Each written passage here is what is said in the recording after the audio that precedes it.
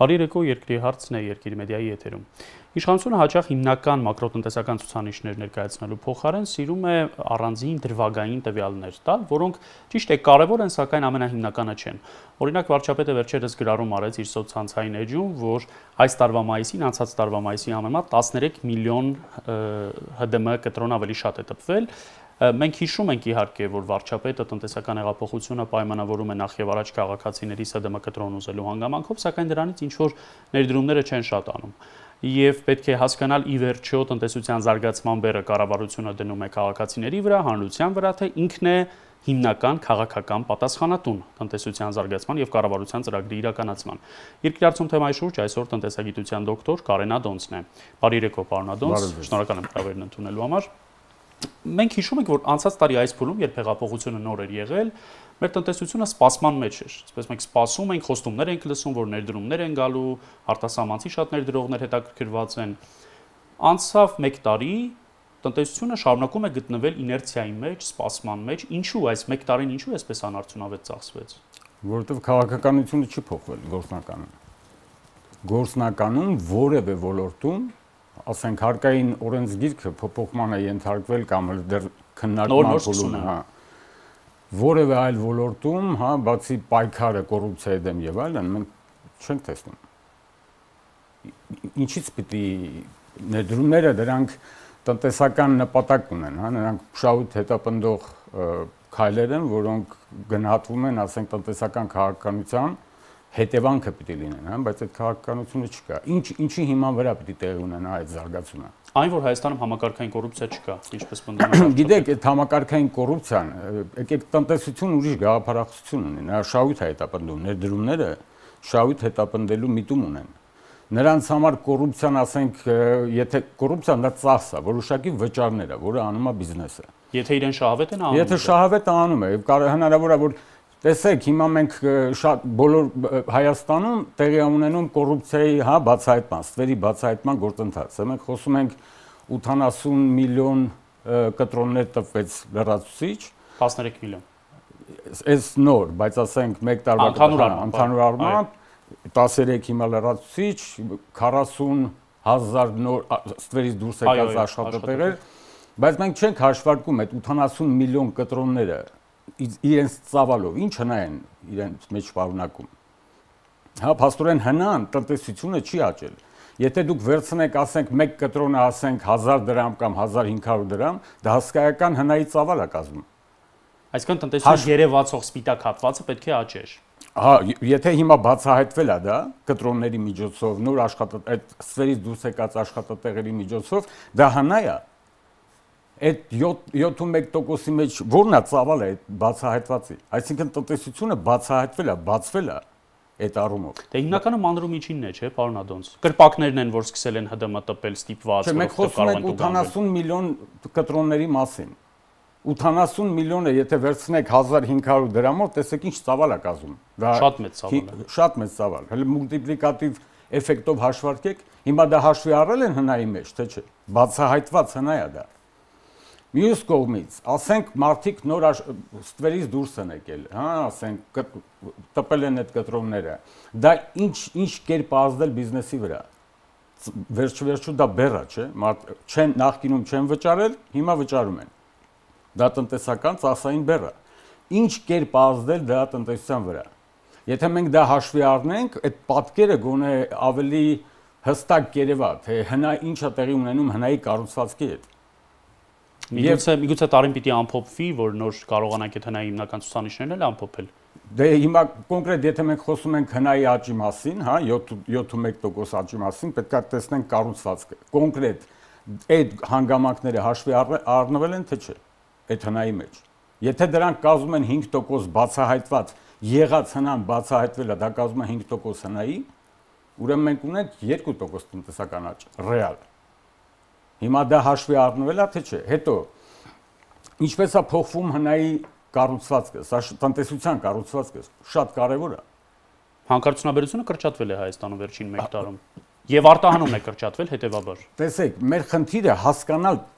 տնտեսական աճի դինամիկան, կառուցվածքը ինչպես է փոխվում տնտեսության։ Վերջին հաշվով տեսեք Մենք որն է տնտեսության խնդիրը, տնտեսական քաղաքականության։ Մենք ունենք այսօր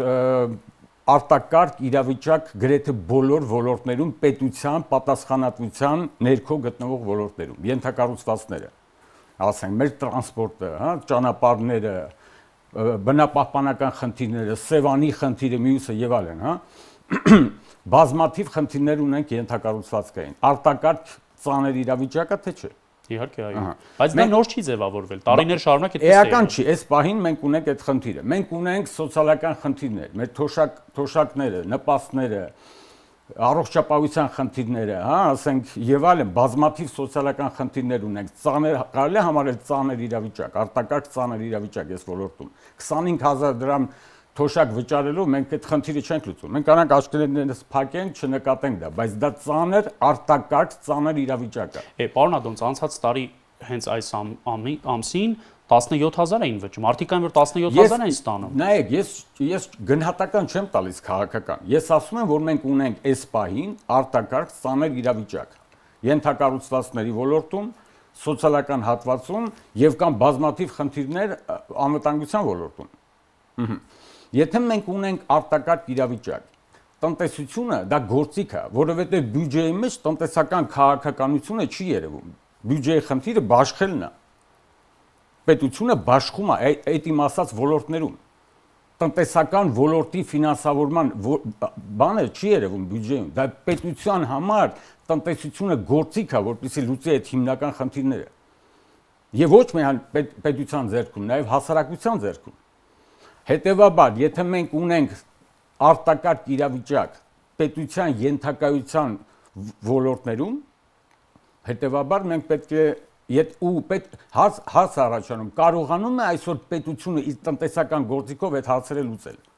Այս անցավ 1 տարի։ Ես կարծում եմ, որ չի կարողանում։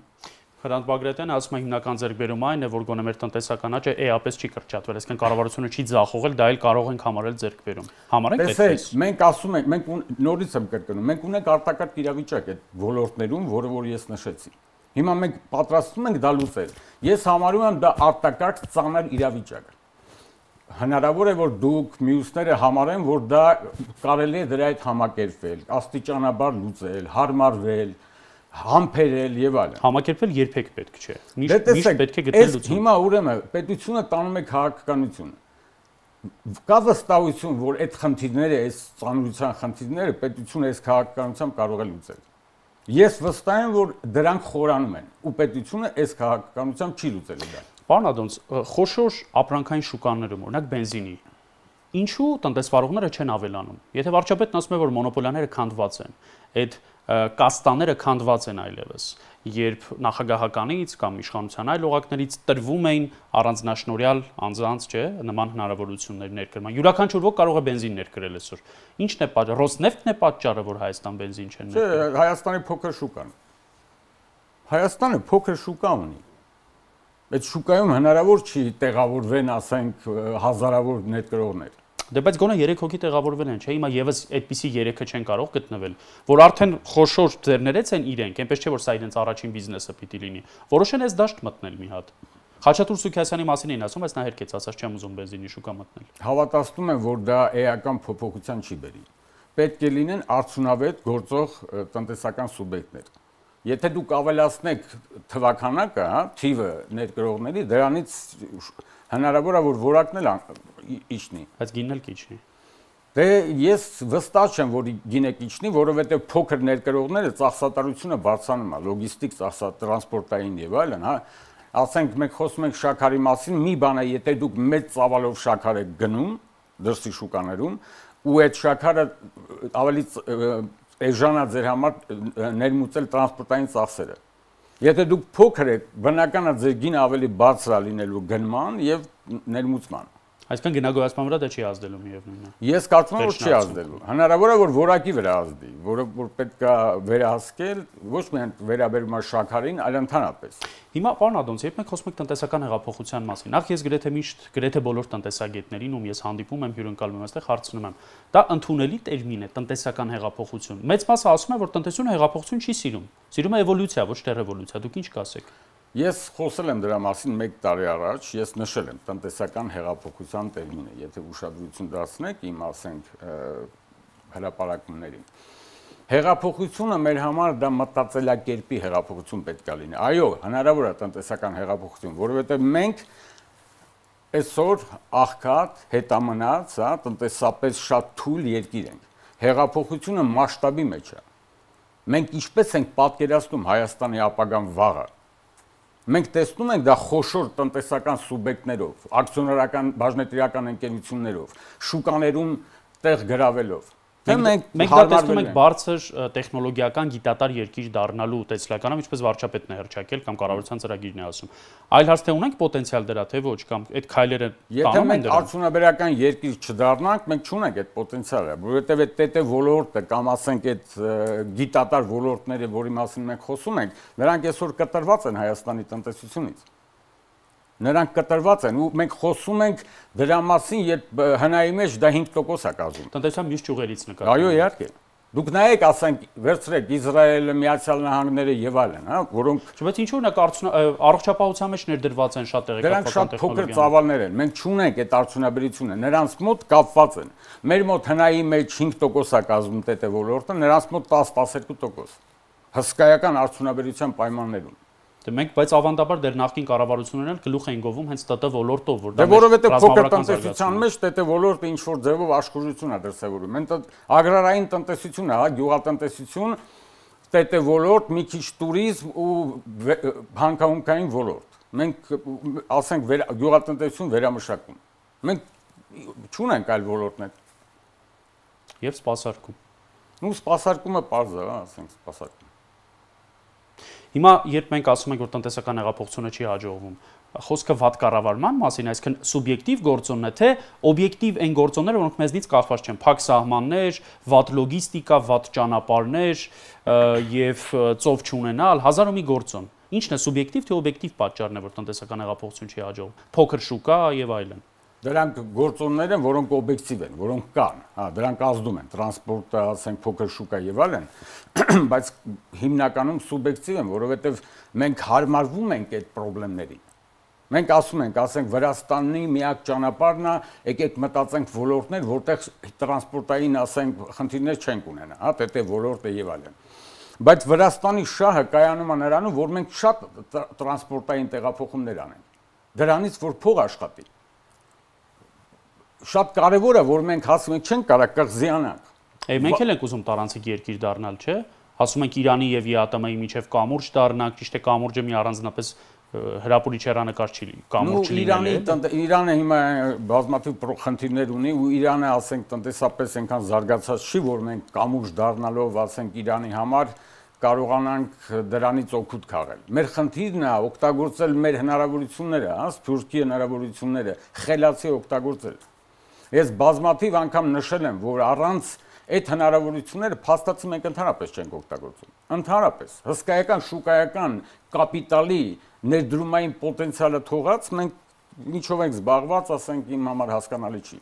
Ես դրա համար եմ ասում, մեծամասնությունը հնարավոր է որ հարմարվի այս իրավիճակին։ Հարմարվել է այսօր, ասենք, սպասենք, մի քիչ տեսնենք, հələ մի տարի անցավ։ Ես անընդունելի եմ համարում այս քաղաքականությունը նման ձևով, այս խնդիրներից։ Ես կարծում եմ, որ մենք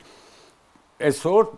հասկանալով, որ կառավարությունը չի կարողանում այս ձևով իրականացնել, պետք է մենք անցնենք հատուկ տնտեսական իրավիճակի, արտակարգ տնտեսական իրավիճակի։ Ու ստեղծենք համապատասխան մարմին, որտեղ տնտեսագետ կամ տնտեսագետների խումբ կտանի քաղաքականությունը, արագ, անհնար է քննարկել հարկային քաղաքական, դուք նայեք այդ քննարկումները։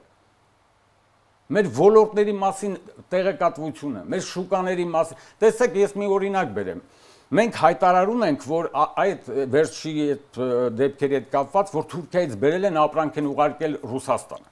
Ու մենք քննարկում ենք ազգովի այդ հարցը։ Լոլիկն եք ասում։ Հա, լոլիկը։ Իսկ հիմա գիտեք, որ հենց ԵԱՏՄ երկիր Ռուսաստան արտահանելու համար արդեն դրա պատճառով ճանապարհին բեռները սկսում են ստուգել, հանել բեռները եւ այլն։ Այո։ Մենք խնդիրներ ենք ստեղծում։ Ու առաջին տարին չի սա, արդեն քանի տարի լինում է այդպես։ Մեր խնդիրը հստակ դնել նպատակներ, այս արտակարգ իրավիճակից ելնելով ու տանել արագ քաղաքականություն։ Որ ասում եք մենք հարմարվել ենք այս վիճակին, ես ճիշտն ասած հակառակն եմ նկատում։ Ես տեսնում եմ, որ մարդկանց սպասումները շարունակում են մնալ շատ բարձր, քանի որ այդ սպասումները հեղափոխական են, կառավարությունից էլ ակնկալիքները հեղափոխական են եւ շատ հաճախ օբյեկտիվ խնդիրներ երբ կան ու կառավարությունը չի կարող դրանք ճիշտ ներկայացնել, մարդիկ դժգոհում են։ Սպասարկման ոլորտի աշխատողները, խանութպանները, տաքսիստները, չէ՞, մարդիկ, որոնք մասնակցել են այդ հեղափոխությանը, ու ասում են, բա մեկ տարի անց մեր կյանքում ոչինչ չփոխվեց, բա մենք սրա համար ենք հեղափոխություն անում։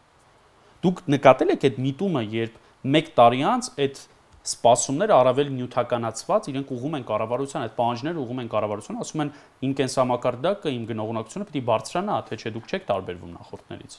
Ես վստահ եմ, որ դա շարունակվելու է, պետք է շարունակվի, հանրային պահանջը պիտի մեծանա։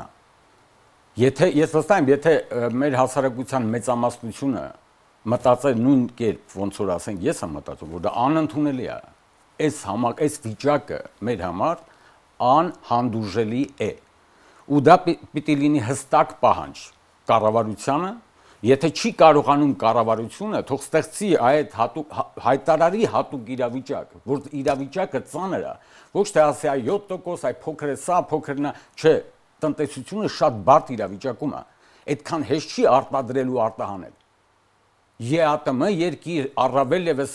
եվրոպական երկրներ, մենք նույնիսկ լաբորատորիաներ չունենք ԵԱՏՄ-ի համակարգում գտնվելով, որպեսզի նոր մեր արտադրանքները դրանք սերտիֆիկացնենք։ Ապրանքները պիտի ուղարկենք տարբեր երկրներ սերտիֆիկացնելու։ Դուք ուղղակի չեք պատկերացնում մեր իրավիճակը հեռանկարի առումով, շատ բարդ իրավիճակում ենք մենք։ Հա, սնունդը, վերամշակումը, հա, ՏՏ ոլորտը իր հնարավորություններով, հա, բայց եթե մենք խորացանք արդյունաբերության ոլորտ ու սկսեցինք արտադրել տարբեր ապրանքներ, մենք լուրջ խնդիրներ ենք ունենալու, բայց չենք կարող դա չանել։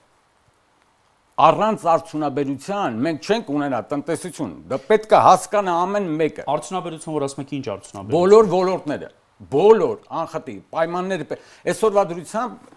պատկերացրեք արտադրող ընկերությունները, որոնք ներմուծում են հումքը ու արտադրում ու արտահանում են, նրանք մաքսատուրք են վճարում սահմանի վրա։ Մաքսատուրք են վճարում հումքի համար սահմանի վրա։ Ոնց կարելի է հանդուրժել այս մեր երկրի այս վիճակով նման բան։ Դե թեթև արդյունաբերություն փոքրի շատ է ունենք, ընդ որում մարզերում էլ որոշ ձեռնարկություններ ունենք։ Տեքստիլագործություն Երևանում ունենք։ Ալեքս տեքստիլը ամենախոշոր հարկատուներից մեկն է, այսինքն տեքստիլագործություն գոնե կա, չէ՞, արդյունաբերության այդ տեսակը։ Այլ հարց, որ միգուցե ռազմարդյունաբերություն, միգուցե գիտատար արդյունաբերություն, նանոտեխնոլոգիաներ, այդտեղ մենք լուրջ անելիք ունենք եւ պոտենցիալ ունենք, որ կարող ենք օգտագործել։ Տեսեք, մենք ասում ենք տեքստիլ, մենք արդյունաբերություն, դա չունենք մենք տեքստիլ արդյունաբերություն։ Մենք չունենք, մենք նախ բազային տեքստիլ չունենք, գործվածքների արտադրություն եւ այլն։ Ասենք լուրջ նման ոլորտ չունենք մենք, դա բարդ ոլորտ է, հա, պետք է անցնենք քիմիական վերամշակում, ֆինիշ եւ այլն, որ ստացվի այդ որակը։ Հա, մենք ունենք պարզունակ բաներ արտադրելու, ասենք նախնական ընկերություններ, որոնք ուզում են ձևավորվել։ Տեքստիլը բաժանված է երկու մասի, հա, ասեցի, Ալեքս տեքստիլը, որը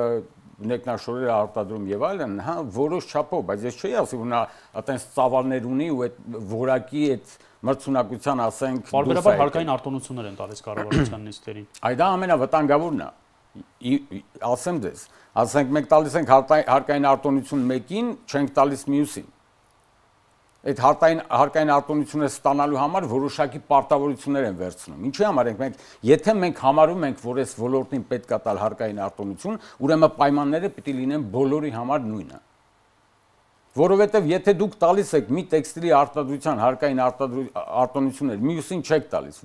սա ինչ է նշանակում։ Դուք խախտում եք մրցակցությունը։ Մեկին տալիս եք հարկային արտոնություններ, որ ներմուծման հումքին մաքսատուր չվճարի, ավելացված արժեքի հարկ չվճարի, մյուսին չեք տալիս դա այդ արտոնությունը։ Ոնց հասկանանք, ասենք, ոնց կարելի է նման բան անել։ Հիմա պարոն Ադոնց, ի վերջո օրինակ մի քանի տարի անց Հայաստանում հնարավոր կլինի խոսել օրինական վերականգնել երբեմնի խորհրդային լավ ավանդույթները 70-80-ականների կաբելագործության, մեքենաշինության, հաստոցաշինության, եթե խոսում ենք արդեն ծանր արդյունաբերության մասին։ Դա հնարավոր է թե չէ։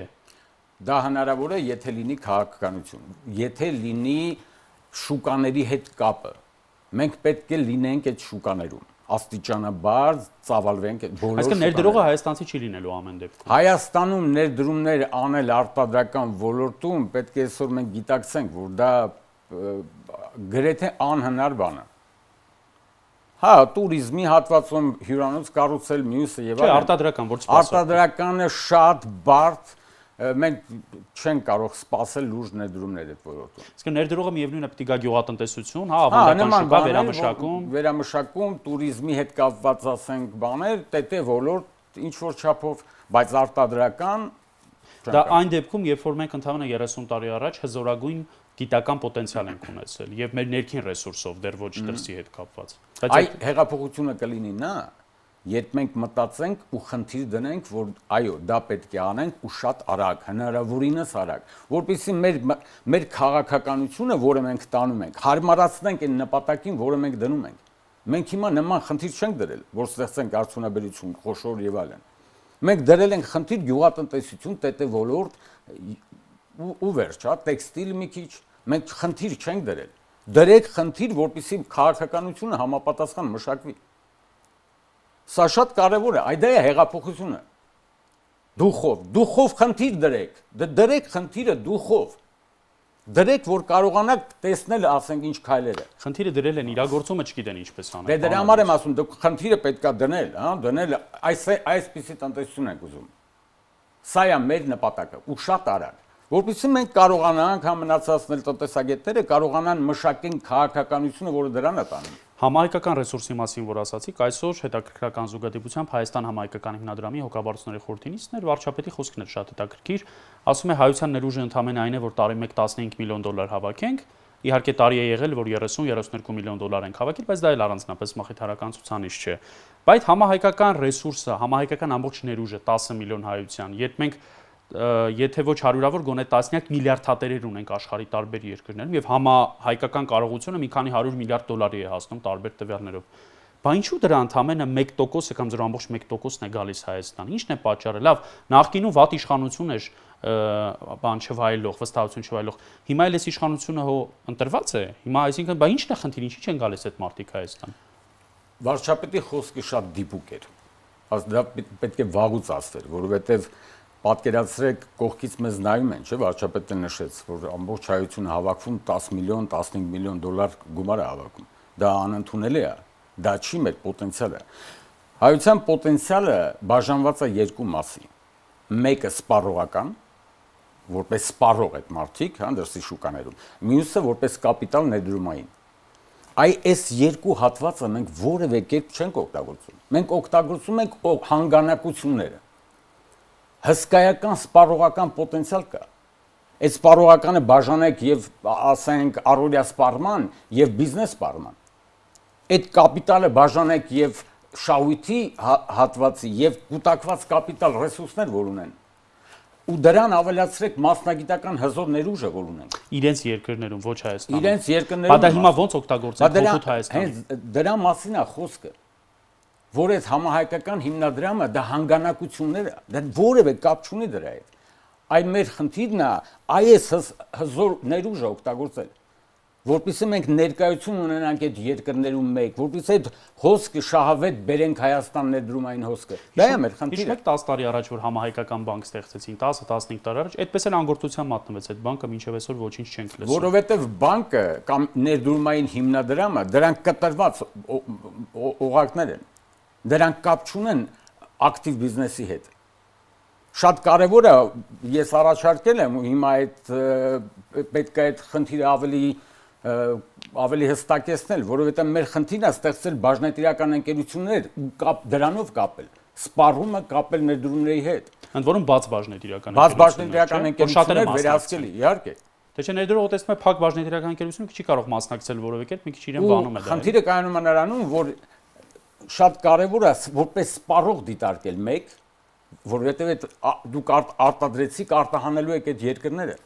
Այսինքն բաժնետերերը սպառող են նախ եւ առաջ եւ բաժնետեր են որպես ներդրող։ Սա է կապը, այս օղակն է պետք է կապի։ Եթե մենք կարողանանք դա անել խելացի ձևով, խնդիրը մենք նման ձևով պետք է լուծենք։ Նրանք պետք է լինեն սպառող, որովհետև հակառակ դեպքում շատ դժվար կլինի ներխուժել շուկաներ արտաքին։ Պարոն Ադոնց, շատ կարճ պիտի հասցնենք խոսել նաև հարկային օրենսգրքից։ Դուք համահարթեսմանը կողմ եք։ Այո։ Դա աշխատող մոդել է։ Որովհետև այդ հատվածը տնտեսական զարգացման քաղաքականության վրա որևէ էական ազդեցություն չի ունենալու։ Դուք դնում եք մի մակարդակ, հա, եկամտահարկի, կամ դնում եք աստիճաններով։ Դա էական, դա սոցիալական տրամաբանությունն է։ Բայց գործատուի համար շատ կարևոր է գործատուն իր աշխատողին կգրանցի, չի գրանցի, ինչքան եկամտահարկ կվճարի, չէ՞։ Չէ, ֆիքսեք նվազագույնը, որովհետև վերջին հաշվով, եթե մենք սկսելու ենք զարգանալ, մեր համար շատ կարևոր են բոլոր ծախսային պարամետրերը, բոլոր, եւ հարկային, եւ արտադրական, եւ տրանսպորտային, եւ վարկային, եւ արտաքին շուկաների հետ կապված եւ այլն։ Արտադրությանը մենք պետք է կարողանանք ազատել ավելորդ ճնշումներից, հա, ավելորդ ազդեցություններից։ Տնտեսության զարգացման համար համահարթեցման այդ համակարգը շատ էական է ու կարևոր, որովհետեւ ավելորդ բաներ չլինեն։ Ես ճիշտ ասած տնտեսական հեղափոխության մի մոդել ունեմ իմ գլխում, ուզում եմ ասել եւ լսել ձեր մասնագիտական կարծիքը։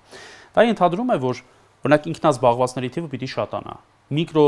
զբաղվածների թիվը, այսինքն միկրո ձեռներեցների թիվը պիտի շատանա, վարձու աշխատողների թիվը պիտի քչանա, չէ՞։ Եթե վարչապետն ասում է, որ հիմա բոլորի համար ստեղծված են պայմաններ ձեռներեցությամբ զբաղվելու, որ ընտանեկան բիզնեսն է խրախուսվում եւ ազատվում հարկերից, դա ենթադրում է, չէ՞, որ վարձու աշխատողներից ոմանք պիտի գերադասեն զբաղվել միկրոբիզնեսով։ Դա է տրամաբանությունը տնտեսական հեղափոխության։ Ոչ, ասեմ ինչի։ Տեսեք, մենք նախկինում ունեցել ենք, ասենք 19-րդ դարի սկզբներին, հա, ունեցել ենք խոշոր հայկական այս տարածաշրջանում հայկական բիզնեսը եղել է շատ ամուր։ Բայց հայկական բիզնեսը եղել է մասնավոր, անհատական։ Հա, մոնտաժով, որովհետև պետություն չի եղել։ Չէ, այդ պետությունների շրջանակներում։ Չէ, հայկական պետություն։ Հայկական, դե հիմա դա էական չի, մենք վերադառնում ենք դրան։ Աշխարհը հասկացավ, որ հզորանալ հնարավոր է միայն կորպորատիվ, միասնական ուժով։ Դուք երբեք չեք ունենա հզոր ներուժ, ազդեցություն, եթե չստեղծեք բաժնետիրական համակարգեր։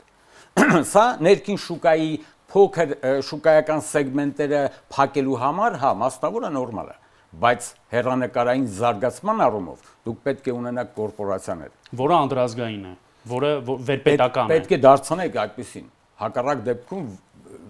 մրցակցությունը շատ մեր համար շատ դժվար կլինի։ Այո, մենք պետք է դարձնենք միջազգային կորպորացիաներ։ Դա է մեր ճանապարհը։ Առավել եւս, որ մենք ունենք այդ հնարավորությունը սփյուռքի հետ համատեղ ձևավորելու։ Հետո մենք խոսում ենք արդյունաբերության մասին, ու մենք պետք է գիտակցենք, որ հնարավոր չի Հայաստանում խոշոր արդյունաբերական գործարաններ կառուցել։ Այդ գործարանները պետք է կառուցվի դրսում, հումքի մոտ, հա, Ռուսաստանում, տարբեր երկրներում։ Հավաքման գործարաններ, դա պիտի լինի մոտեցումը, ցանցային համակարգը։ Հետո հումքը պիտի մեզ մոտ ուղարկվի, թե պատրաստի արտադրանք հարկը։ Շատ հնարավոր է, որ գիտատար հատվածը լինի Հայաստան տեխնոլոգիական հատվածը, հնարավոր է, որ հավաքման որոշակի process-ները ստեղծվեն, հնարավոր է, որ արտադրությունը արվի, վերջնականը հավաքման արտադրությունը հավաքումը կազմակերպվի Գերմանիայում, ասենք, կամ Կորեայում։ Դերևս հակառակն է, դերևս մենք ենք միայն հում կարտահանում։ Դա է հեղափոխությունը։ Տեսեք, մտածելա պետք հենց այս ձևով։ Հենց դա է հեղափոխությունը։ Եթե դուք չեք մտածում այս կերպ, դուք մտածում եք հարմարվելով։ Կամ պիտի հարմարվեք այն իրավիճակին, որը որ մենք ունենք, աստիճանաբար, խոսելով եւ այլն, ու հավատացնում եմ որևէ տեղ չեք հասնելու։ Մի տարին անցավ, պարզ է, մենք աղբահանության խնդիրը չլուծեցինք։ Ավելի խորացրինք։ Ավելի խորացրինք ու բոլոր հարցերը խորացրինք, նշած ես բոլոր հատվածները, տրանսպորտի եւ այլն, որևէ հարց չի լուծվել։ Եթե դուք փորձեցիք հարմարվել, հավասարակշռվում եք այդ դաշտով։ Վերջ, սա է աշխարհի հետ հավասարակշռված վիճակում ենք։ Մեր ժամանակը սպառվեց, շնորհակալ եմ հրավերն ընդունելու, բարձրաբանումների, խորհուրդների համար, հուսամ տնտեսական պատասխանատուները լսում են ձեզ։ Հիշեցնեմ, երկրի հարցում հյուրընկալել էի տնտեսագիտության դոկտոր Կարեն Ադոնցին։ Հաջողություն։